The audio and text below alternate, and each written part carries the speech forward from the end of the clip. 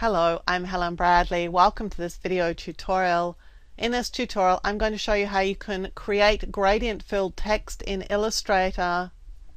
Before we get started with this video tutorial, let's look and see what it is that we're trying to achieve. Now, this might seem like a strange topic for a video tutorial because you would think that you could just select the text and just select a gradient fill. It doesn't work that way. If you try and select a gradient fill, it doesn't fill the text.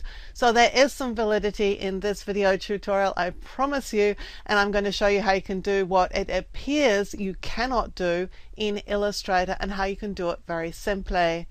To get started, I'm just going to create a brand new document. So I'm just going to choose File, New.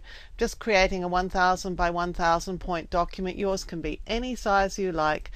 All we're looking for is a text object to work with. I'm pressing Ctrl 0 to square up the artboard in the middle of the screen, and I'm just going to type some text. I'm typing gradient filled text, but you can type whatever you like. I'm selecting the type, and now I'm going to click in the font size here and shift up arrow to increase the size of the font because I want a fairly good size font. Let's just move that into the middle of the document, and I'm just going to center the text and also center it in the artboard. And let's go and choose a font for our text. This is a fairly good font. It's a fairly thick enough font for us to see the effect that we're looking for. I'm going to click to select the type here. I have the select tool enabled, and here is my fill color, and at the moment it's black. Now I can click on any color to fill the text with that color. That's exactly as you would expect it to behave.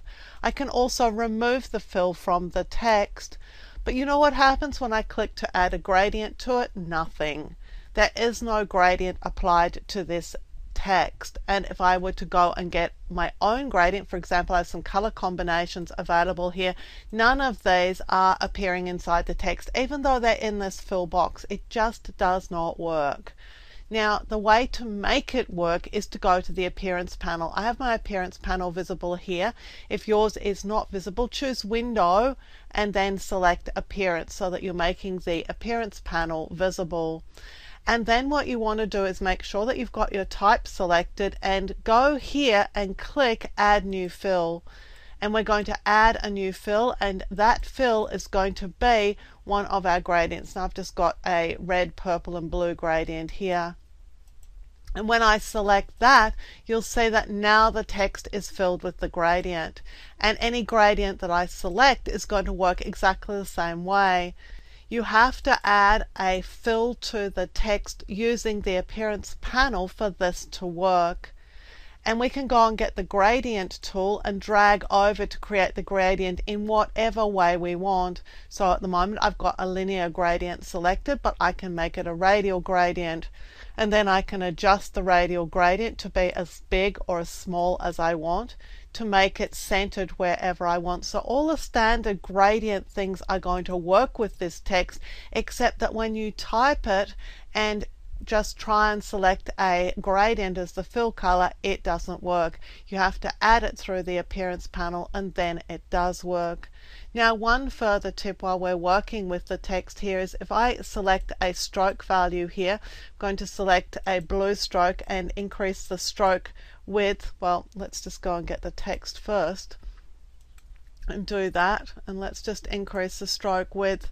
When I do that, you can see that the stroke is wiping out the text. It's going over the text.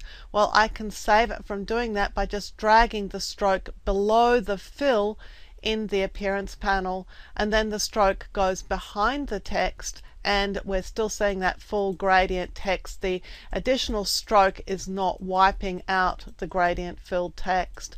So there you have the technique for applying a gradient fill to a piece of text, and also how to make sure that your strokes don't get so big that they wipe out your text.